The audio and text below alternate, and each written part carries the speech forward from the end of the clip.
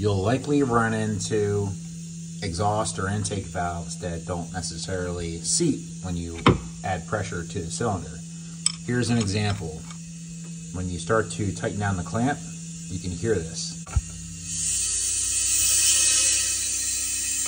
As I tighten the bolt, the valve is still going down with the spring. So what you need to do is you need to back this back out and lightly tap your valve.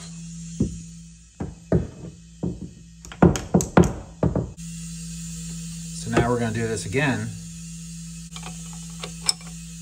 You can see that little tap, not a lot, that little tap just barely broke the keepers free from the valve routine.